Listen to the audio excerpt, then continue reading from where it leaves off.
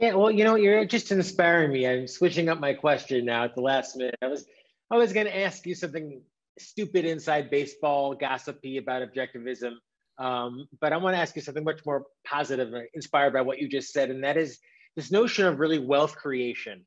And I talked about this on the Ayn Rand Center UK podcast a couple of weeks ago. That, of course, they didn't. They're from the Europe. They didn't know what Lifestyles of the Rich and Famous was, but you remember Lifestyles of the Rich and Famous. Yep. And in the 80s, only very rich people had a television in their bathtub. Can you remember that?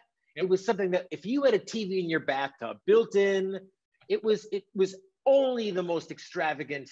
And the point I was making is now we all have that technology. We have it even in a way, as you said, Yaron, you couldn't imagine. I mean, maybe you could imagine everyone having a TV, but never having an iPhone with every video ever created, every TV show ever created. So in all this talk about in all this talk about income inequality and politics around, how do you make the distinction between, people aren't making money or they're not making any more money, as against look at the wealth they now enjoy, the wealth that you can't quantify. I mean, it's bothers me every day.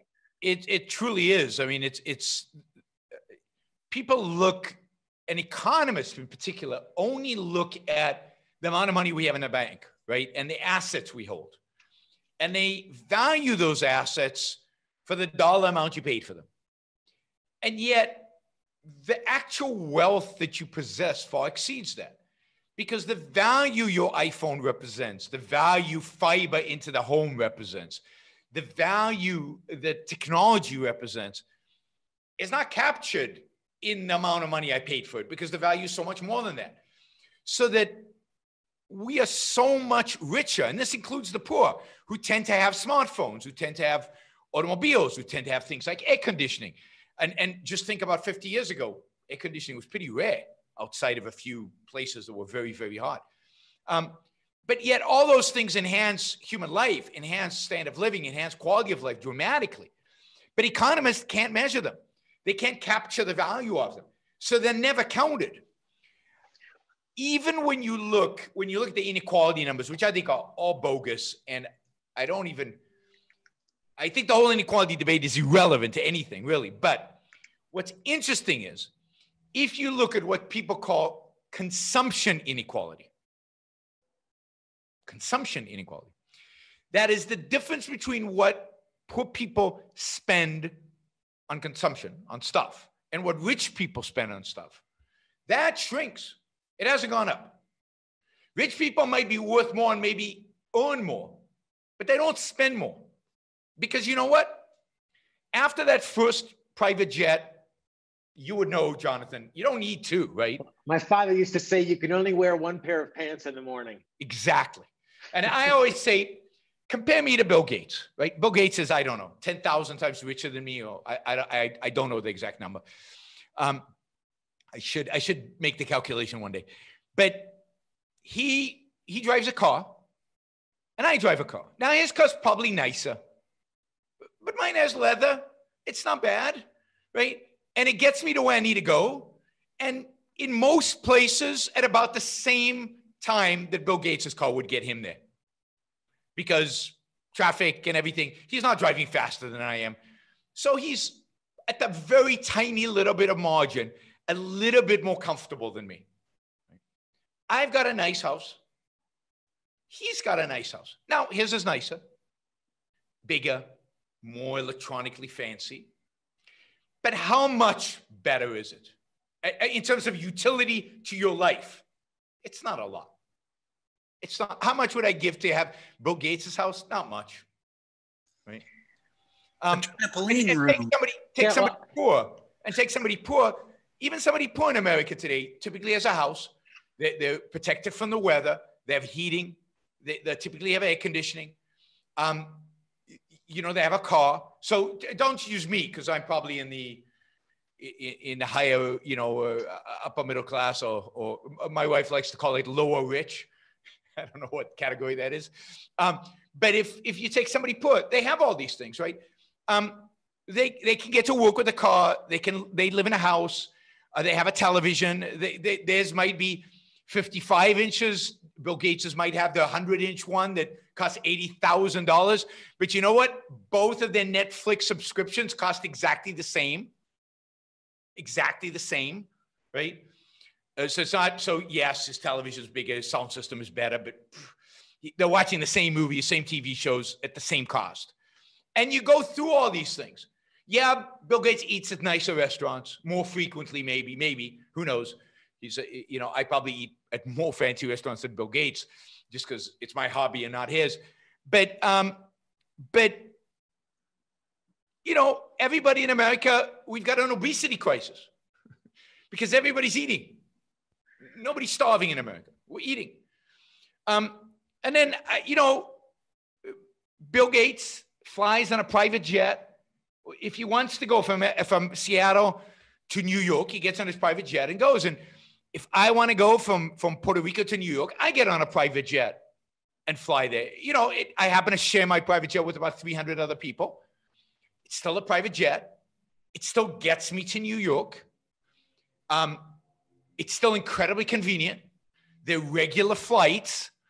And for the most part, it's affordable to almost everybody in the country. Think about airplane travel, Jonathan, 40, 50 years ago. Sure. How many people could afford it? Now, almost everybody, we're not traveling right now, but generally, people are traveling all over the place. And complaining, of course, but fine. Well, I'll just quickly say, I don't want to monopolize the time, but they always talk about inflation being kind of a stealth tax. You don't really see it. And strangely, it seems like often wealth creation is like that as well, because we've become so accustomed to it that, and I'll quickly tell an anecdote. I replaced a car, like a Jeep Cherokee that we had about 11 years.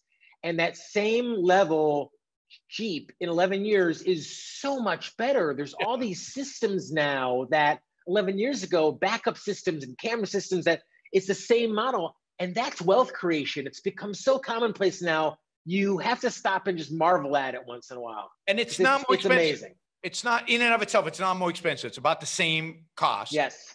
As it was back then, adjusted for inflation.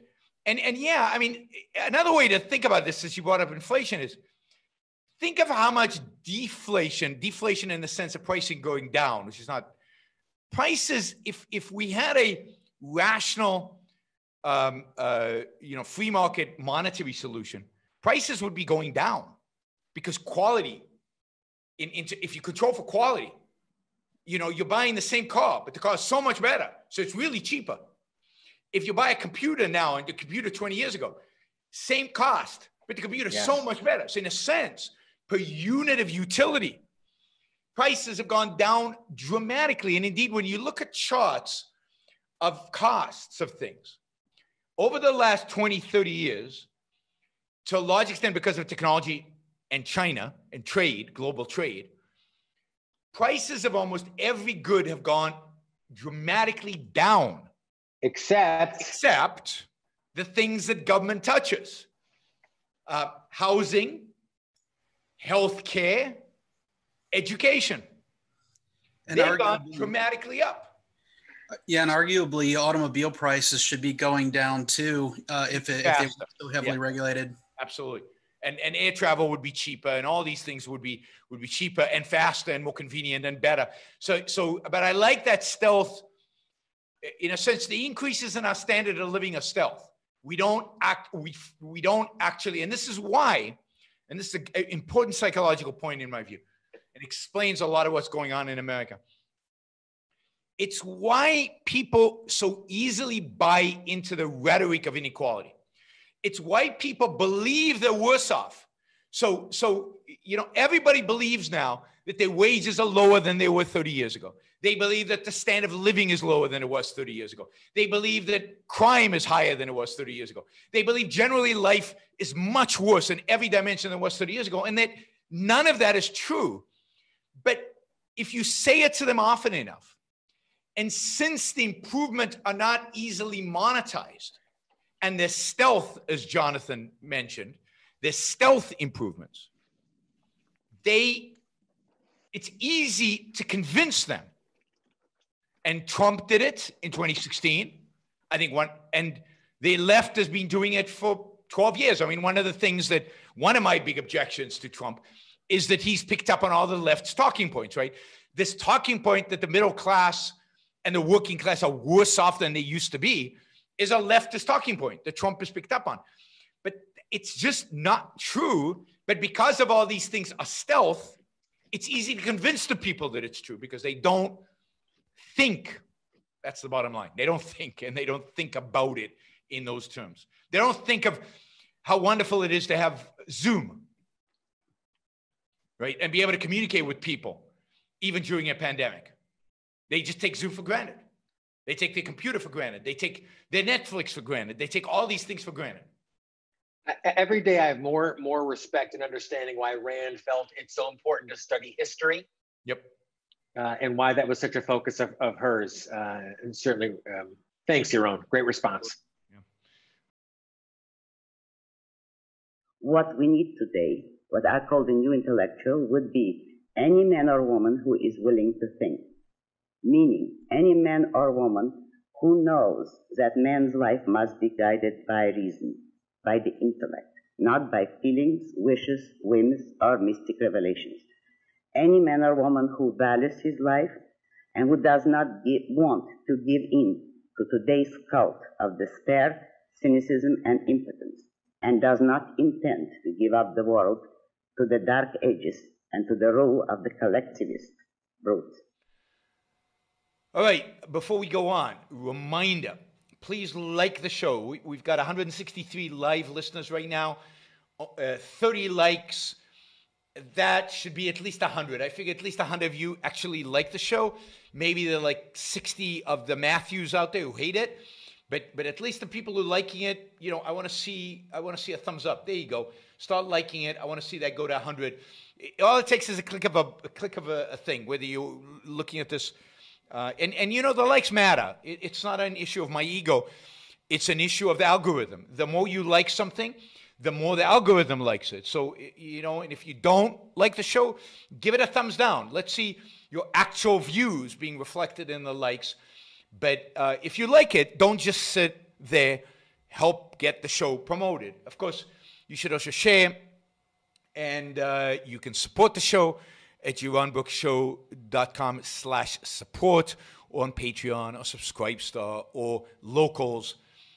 And show your support for the work, for the value hopefully you're receiving from this. And of course, don't forget, if you're not a subscriber, even if you just come here to troll, or even if you're here like Matthew to defend Marx, then you should subscribe, because that way you'll know when to show up. You'll know what shows are on, when they're on. You'll get notified, right? So yes, like, share, subscribe, support.